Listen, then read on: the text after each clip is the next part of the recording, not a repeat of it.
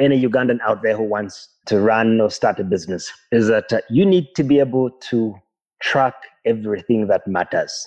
So the digital channels allow you to track the things that matter. And my view has always been this: if you cannot track something, you cannot steer that. And if you cannot steer it, then you don't have a good business environment.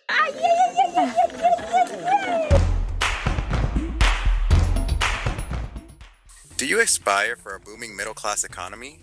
Listen along to understand what turns the wheels of Uganda's economy with our lineup of credible influencers in their fields.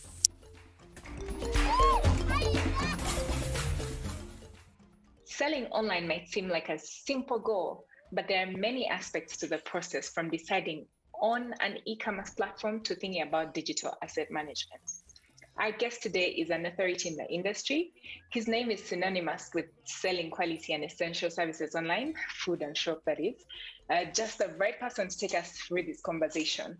With managing an e-commerce market leader that's open in about 14 countries in sub-Saharan Africa, an open online market consultant in digital, Ron Kawamara, CEO, Jumia Uganda. Welcome to the podcast. Thanks for having me, Aggie. So I'm your host today, Aggie Patricia Turomoy, a PR specialist with 80/20 Marketing. What's hot in the e-commerce right now? Help us understand the wider ecosystem in which e-commerce platforms operate.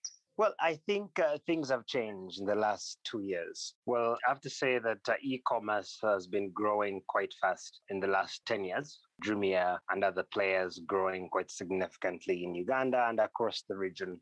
But historically, we've been plagued by issue of trust.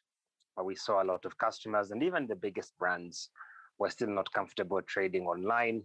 And this is a historical issue that we see in the market to do with the authenticity of products, that we see with generally the apprehension of consumers from buying online. What we saw in the last 10 years is customers, the early adopters who went online, were quite happy with the service and were coming back more and more.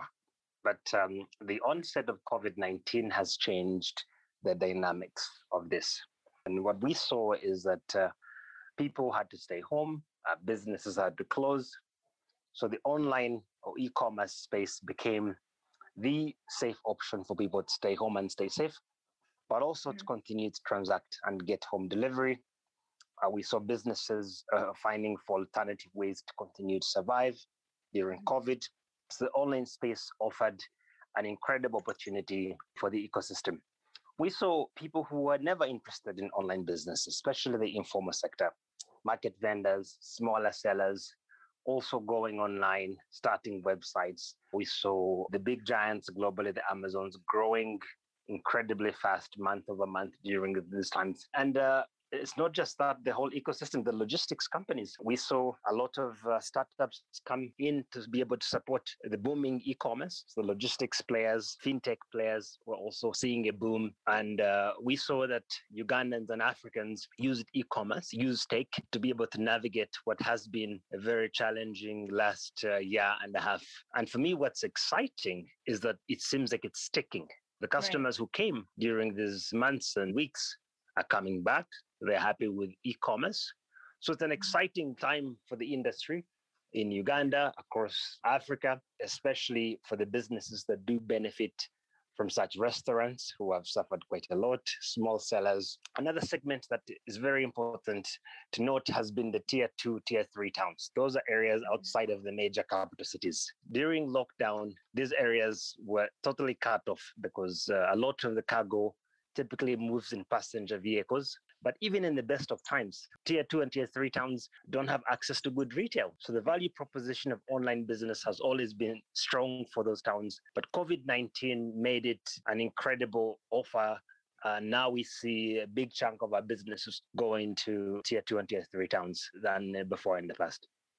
You make such valid points there, but we'll come to that. And recently you led a team of the eTrade Association to requests for the lift on curfew, and also Facebook? How far is that coming? Well, I think that these times have been extremely difficult on many fronts. And number one is that people don't have money, so we can't afford any additional barriers to our businesses. And so one of the things we've been engaging government on is the unintended consequences of actions like banning of Facebook. Now, Facebook, for example, is the single biggest community of Ugandans. People transact and sell. For many of our online platforms, it's a gateway to log in, but also almost 60% of customers we acquire are coming through Facebook marketing. And so it has become extremely difficult to acquire customers without Facebook.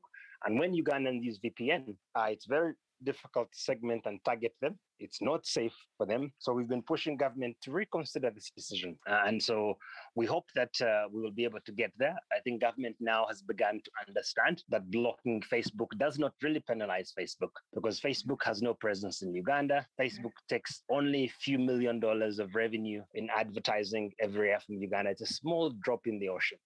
Those who are penalized are the small businesses, the SMEs, companies like Jumia.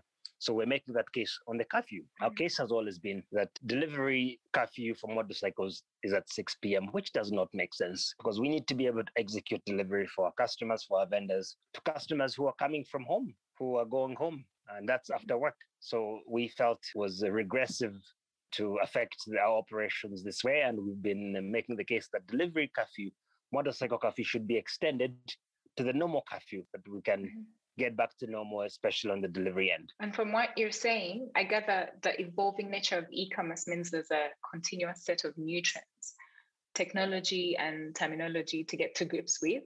What's the role of Jumia on the continent? Jumia, we are certainly the leading tech company on the continent.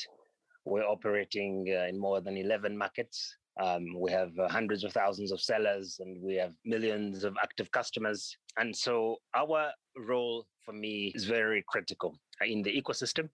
I think that we have played an important role of educating the customers. Before we opened, selling and buying online was not there. And so we have played an incredible role of educating the consumer and educating the vendors, getting the big brands to trust in selling online. We have built the support ecosystem of logistics. Logistics has been very difficult across the continent to be able to do. And so we've built an incredible network of warehouses, pickup stations, delivery agents that reaches everybody in our markets. In Uganda today, we deliver to every district. And so this ecosystem has been extremely important. Now vendors, the public can even tap into this and be able to ship their products through Jumia. Another point where we felt we've had a big impact is on the payment systems. We know that Uganda and many African markets are cash-based. And for e-commerce and for delivery, this makes it very difficult. This means that customers do not take ownership of the products at the point of purchase. When customers select cash on delivery, there's a higher chance they will change their mind, they will buy something else. And so you end up having failed deliveries that affect the pricing overall, that affect vendors. And by investing in our own proprietary payment solution called Jumia Pay, where consumers can be able to pay with Visa, MasterCard, mobile money schemes, but also we can lend to our own vendors. And so we've been able to bring the fintech space closer to the people. We've been able to bring lending closer to the people. So the impact is on the vendors, on the customers. On the other part, where Jumia has played a strong role is in the talent pool that we have in our markets. When we opened, we didn't have a lot of people experienced in digital marketing, commercial negotiation, high-level reporting, in accounting. So we had to hire young people, train them. And today, a lot of the alumni from Jumia have gone on to start their own companies, tech companies across Africa. Many of them have received incredible funding. Others are leading the top tech companies across the globe. So the impact of Jumia on talent growth has been remarkable as the first mover. And we take pride in this. We have opened a tech hub in Lagos, a tech hub in Egypt, tech hub in South Africa, where we're training young developers to become top computer engineers and to develop the tools that will run the economy of tomorrow.